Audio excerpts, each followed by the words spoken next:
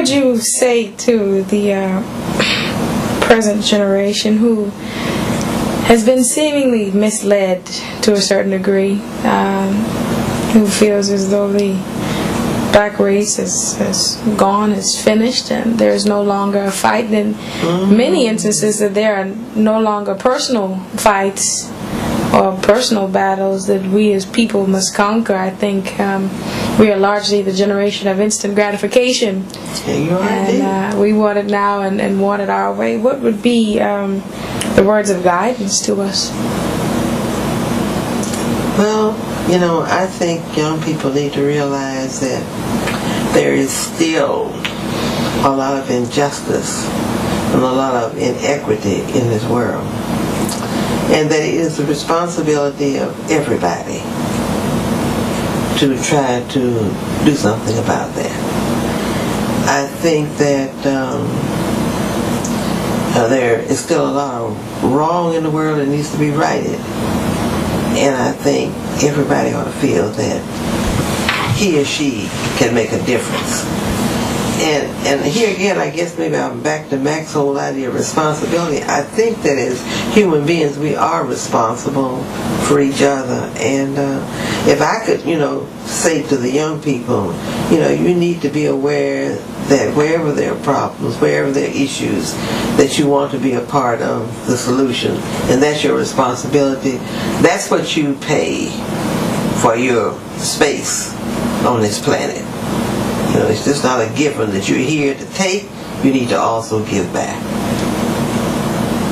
No, I think I would probably have to echo that. I'm not sure I can put it any better than that. But the fight isn't over. The struggle's not over.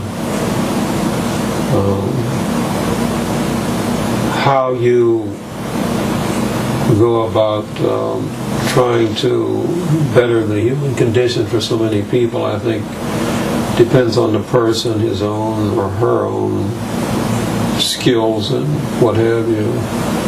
But I think that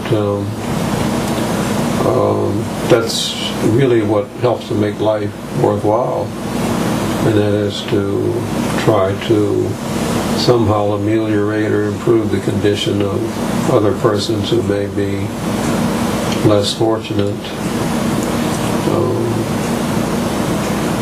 I know we have tried to ally ourselves with so many causes. We have to actually have a budget in terms of the charitable contributions that we make. But we give to NAACP, we give to the Urban League, we give to the Community Foundation, we give to Tennessee State, we give to Fisk, we give to Meharry.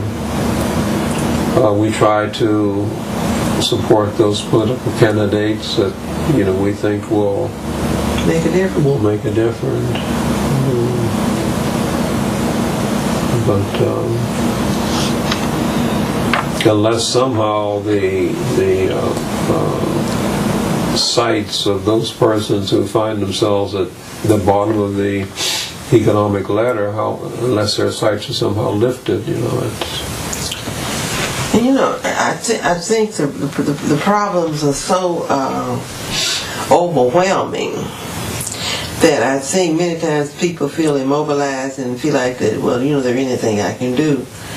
Well, you certainly can't solve all the problems, but I think, whatever you can do in your own way, by way of contributing either your time or your talent or your resources to make a difference. If everybody does that, you've got a composite of goodwill out there. So I just think everybody has a responsibility.